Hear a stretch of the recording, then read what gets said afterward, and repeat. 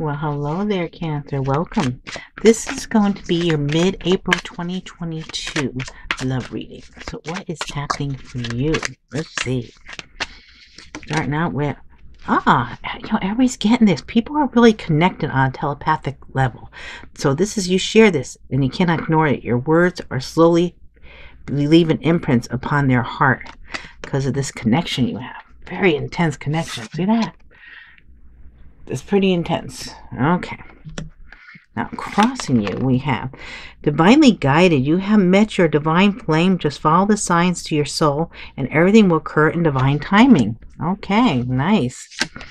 And then we have exhausted. There's a lot of baggage that needs to be taken care of before they approach you. They're really trying to trust the situation. Okay. They got to take care of things. Let's see. Divine blueprint. They're going within to find their higher purpose and discover the meaning of life and this connection. Now, this is the recent past. This is the general energy here. They're exhausted, so maybe that's what they're going to take some time. But the recent past there, they're trying to find themselves, trying to figure this out. They're trying to find their higher purpose.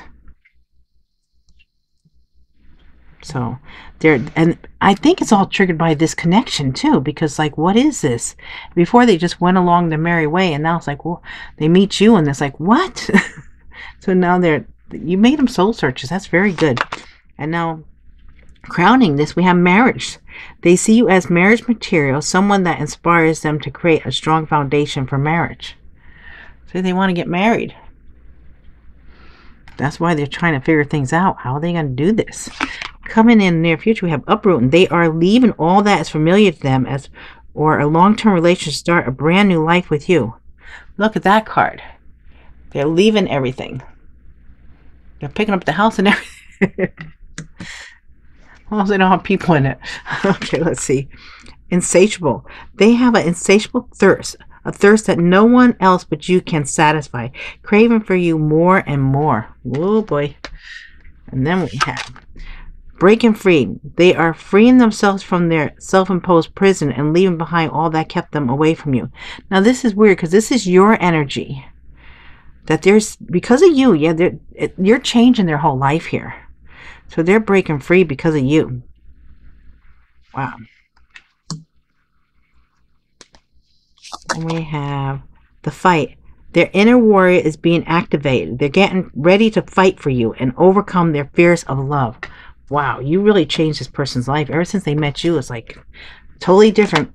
And then at last, they don't want you to give up now when you come this far, because it'll all be worth it in the end. Now, this is the possible outcome.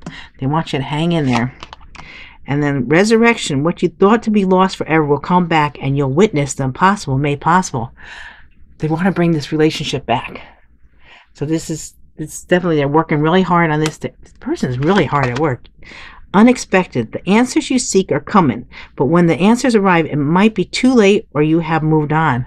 And that's what this person is worried about, that you're going to move on. You're not going to wait because they're not ready yet, and they don't want to come to you until they're ready. But by that time, someone else might be in your life. Boundaries. They love that you set strong boundaries for yourself and walked away from those who don't respect them, including them. You know, they're just inspired by you. This person almost feels like their energy, they could get almost anybody they want, but you're a challenge because they can't do that with you. And you also have this very deep connection here. You feel each other. Even if you're not this dimension, you feel each other in fifth dimension. Okay, let's clarify this. Lovers, twin flame. See, that's why you are connected like that. This is a twin flame connection. This is very deep love. This is the lovers. Gemini energy. Okay, and then this one is the divinely guided. Let's see. Why do we have divinely guided here for Cancer? Ooh, death and transition. See, this is Scorpio energy. This is something ending for new beginning. And that's what this person is, ending things in their life to start over with you. They're hoping that you'll wait for them because they're going through a major transformation or transition here. And they want to bring this connection back. They want to bring it back. They're divinely guided for what they're doing here. If it's meant to be, it'll be. If it's not, then it's not. Exhausted. Let's see why we have the exhausted card here for them. And we have Ace of Swords, breakthrough and awareness. Okay, even though they're exhausted, they are making headway here. There's things working out. They're cutting things out that don't belong. They really want to start new with you. They're going to come to you with their truth. And this divine blueprint, let's see. Wow, Ace of Pentacles, another ace. This is a wise investment. They see you as a wise investment. They see there's a lot of potential here. They're working really hard on this. They might be working on their finances too, or starting a new business, or doing whatever it takes to make sure that they can be happy with you or make you happy. What about this marriage card? And we have Page of Wands, excitement and curiosity. They're going to come to you with some kind of message here. And they're very excited about it. I don't know if they'll propose right off the bat. That's crazy, but they might. All depends on what your circumstances. Of course, these are general readings, not personal. So it's going to be different for everyone. But this is Leo, Aries, Sagittarius. So you can expect some kind of form of communication coming. And this uprooting, why is it uprooting here? Ten of Cups, contentment and joy. See, you make them happy. You are their Ten of Cups. They're leaving whatever they have here to come to you.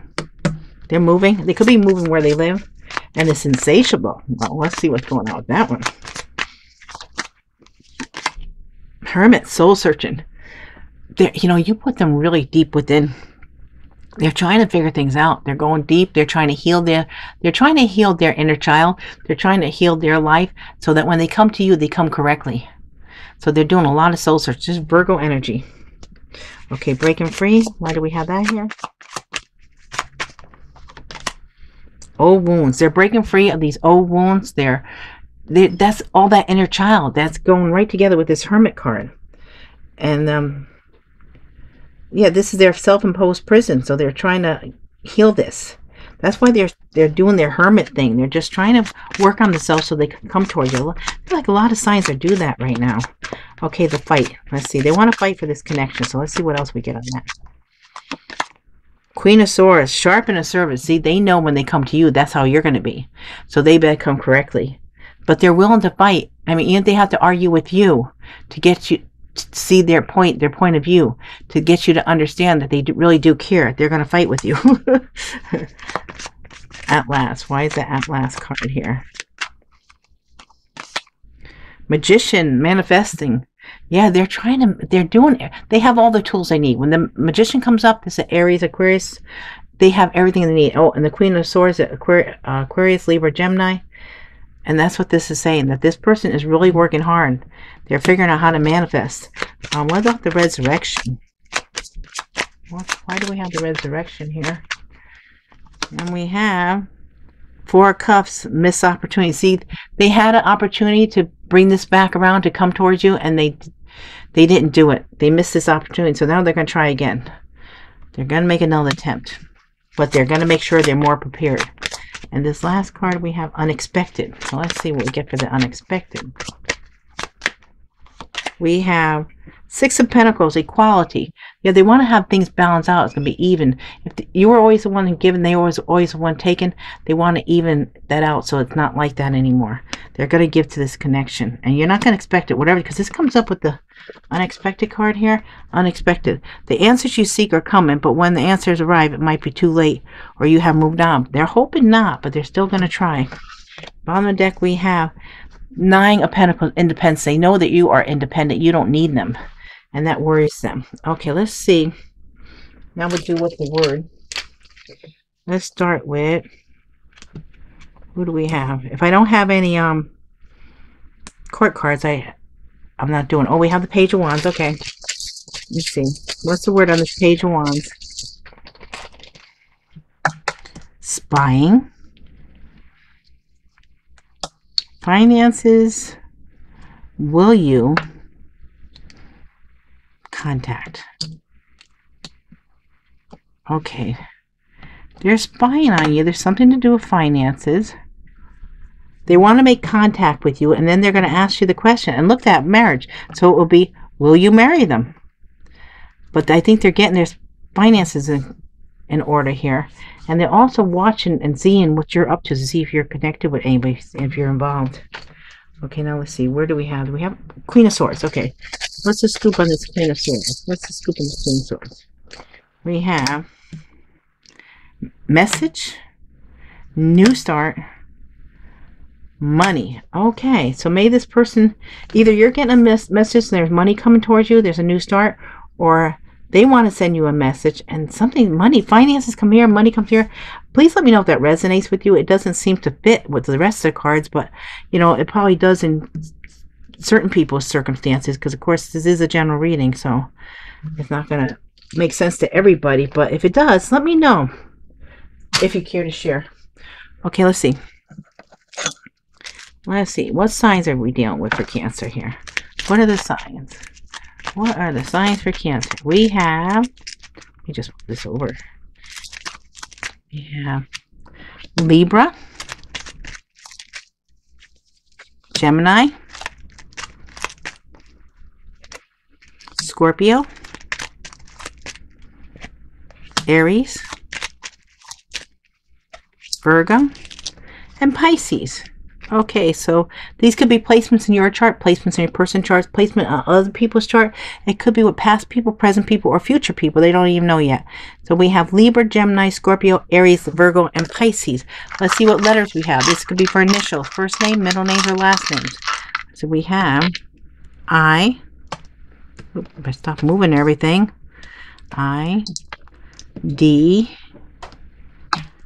I, Y, J, J, might be a JJ, B, V, L, K, last one. Oh, okay, there's your 11 letters. We have I, D, I, Y, J, J, B, V, L, K, O. Now for the names. 11 names, please. Let's get 11 names out.